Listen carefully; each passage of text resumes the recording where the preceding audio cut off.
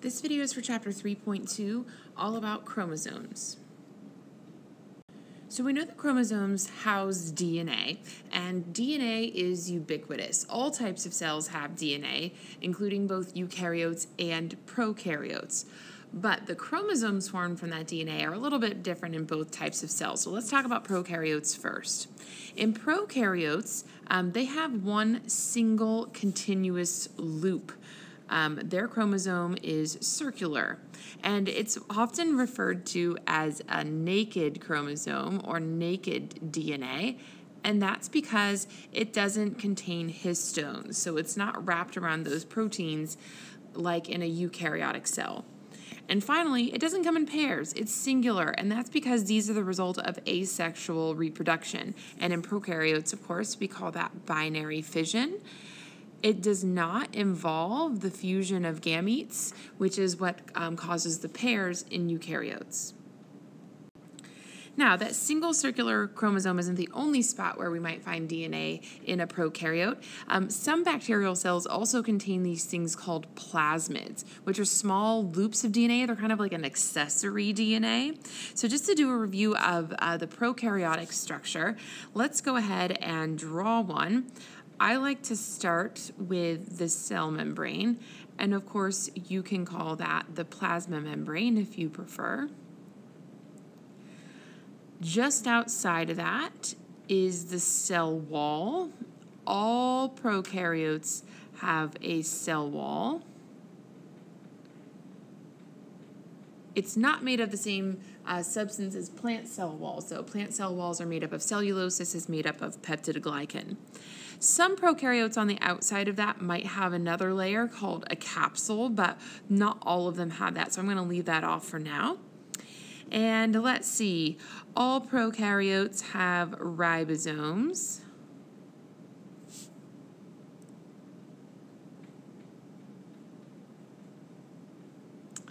All right, now when you're drawing that, you want to make sure that they're evenly distributed and that you have a bunch of them. And then all prokaryotes have a single loop of DNA. So even though it's kind of like all twisted around, you want to make sure that it ends up being all one loop. So imagine one loop of stuff all tangled together. And this is, of course, the DNA. And you might refer to this region as the nucleoid region. Nucleoid. Okay, since there's no nucleus, just the area where that DNA hangs out is called the nucleoid. Some prokaryotes might have a flagella for movement, not all, but some. And then some prokaryotes, again, are going to have these smaller things sticking out from the outside, and these are called pili. Pili is plural, pilus would be singular, and pili are so cool. They are these tubes that bacteria can kind of hook up to another bacterial cell, and through those pili, that bridge that they form with their pili, they can exchange these things called plasmids. And these plasmids are those small circular loops of accessory DNA, and so bacterial cells can kind of swap plasmids with other bacterial cells by forming a bridge with their pili. On the contrast, eukaryote chromosomes are quite different. So first of all, they are wrapped, the DNA is wrapped around these histone proteins. Okay, those histone proteins form nucleosomes. They then condense upon each other to form a chromatin fiber. During prophase of mitosis, that chromatin fiber is going to supercoil and condense into these chromosome structures. Instead of being a single loop, okay, we like to say that these chromosomes are linear, okay, so not a loop, and they all come in pairs, one from each parent. All right, so let's just kind of put this down into a label here. So of course we have the DNA, and DNA is wrapped around these proteins called histone proteins. Remember, prokaryotes don't have those. And the structure that results when DNA wraps around this histone protein, it's going to wrap around it twice. That is called a nucleosome. Now, it's kind of hard to tell from this picture, but when a bunch of those nucleosomes kind of condense upon each other, we get a fiber called chromatin. And chromatin is going to be the form that the DNA is in for most of the cell's life, because this is the form that the DNA is in during interphase. We only get these structures called chromosomes, of course, during mitosis. So why do we bother forming chromosomes? Well, because you have to remember how a chromosome is structured. So each half of this chromosome is called a sister chromatid, and these are exact copies, where one copy needs to go into one new cell and the other one needs to go into the other daughter cell. If we leave it like this as chromatin, it's going to be hard to make sure that those copies each make it into each new cell. And don't forget, in humans, we have 23 pairs of these things. So there's a lot of crap in there that we want to make sure that we get organized. This, of course, happens in prophase. Okay? And so in prophase, we're going from chromatin to these chromosome structures. Now, remember that you were the result of the fusion of an egg with a sperm, and that single fertilized egg is called a zygote, and it contains all of the DNA that you're ever going to have. Well, after conception, that zygote is going to start multiplying. So we're going to go from 2 to 4, from 4 to 8, and then eventually to the trillions of cells that make up your body. So all of the cells in your body contain a complete and identical set of DNA. So why do your skin cells look different from your tongue cells? Well, that's because not all of the genes that are contained in that DNA are expressed. Okay, so remember that we need some genes to be turned on, and we need other genes to be turned off. So if you're a skin cell, you want all of the genes that help you be a skin cell turned on, and you want all of the genes that tell something how to be a liver cell to be turned off. So this happens in a variety of ways, including hormones and all these other transcription factors, etc. But histones are actually really helpful in that also, because they can help to wrap those sections of DNA real tightly so that enzymes can't get in there to transcribe and translate them. And if they can't get transcribed and translated, the protein that that gene codes for can't get made, and then that gene can't get expressed. Okay, so here's a look at a human cell. So human cells have 46 chromosomes, and of course they come in pairs, one from the mom and one from the dad, and that's because we're the result of sexual reproduction. So the egg is going to contain one copy of each of those 23 chromosomes, and the sperm is going to contain one copy of each of those 23 chromosomes. And when those gametes fuse during fertilization, okay, they're going to come together, and that's where we get our 23 pairs. And we call those pairs homologous, okay? Homo meaning same, okay? So when we say the same, we mean that in a homologous pair, where we have one from the mom, one from the dad, they have the same genes in the same location, okay? So that's what it means to be homologous. This and this are not homologous. They don't contain the same genes. So homologous pairs contain the same genes in the same location. Now, they may not be the same alleles. For instance, this one might have an allele for type A blood, and this one might have an allele for type O blood, but those genes will be present in the same place and on the same chromosome. And that's what it means to be a homologous pair. So what I just showed you was a homologous pair not in replication, okay? So homologous pairs, again, one from the dad, one from the mom. But what we have to remember is that at some point, we're going to undergo the S phase and interphase and replicate that material. So the homologous pairs are then going to replicate. So the mom is going to replicate and the dad is going to replicate. And usually when I'm looking at homologous pairs, okay, I'm going to be looking at some kind of duplicated situation, okay? So still homologous pairs, but these are in replicated form. So if we're looking at a cell and we can clearly see that those homologous chromosomes are there, that the chromosomes are in pairs, then this is what we call a diploid cell. And we abbreviate diploid cell by saying 2N, where N is the number of chromosomes. Okay, so in humans, we have 23 different types of chromosomes. In a diploid cell, we would have 2 of each of those for a total of 46 chromosomes. This is how our chromosomes are going to be present in like our what we call somatic cells, which are just our body cells. So a skin cell, an intestinal cell, a kidney cell, a liver cell, etc. These are all produced by mitosis. And again, we should be finding those in the homologous pairs. So something like this, maternal and paternal DNA together. Haploid cells really just refers to our gametes, and we call those N, again, where N is the number of chromosomes. These are the cells that are produced by not mitosis, but meiosis. We'll talk more about that in the next chapter. And this is when chromosomes are not in pairs. Okay, so a haploid looks like this, where we don't have both the maternal and paternal DNA. We just have one or the other.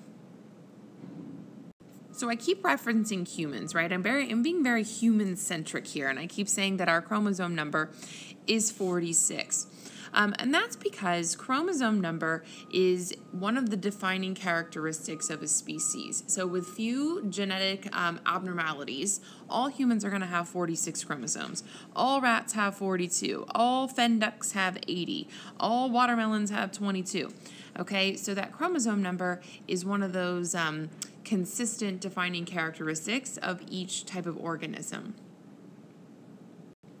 Now, the way that we get this word chromosome is actually pretty interesting. Chromo means color, and some means body. It literally translates into colored body, which you can see down here. So to get an image like this, we expose these pieces of genetic material, these chromosomes, to different dyes. And these dyes allow us to see the different sizes and shapes and sort them by length. So to produce this image, we just take those colored bodies. Trust me, when you get this image at first in the cell, these are all mixed up. We just put them together in order of size, and then we match up the homologous pairs, kind of like matching up socks. This picture is called a karyogram.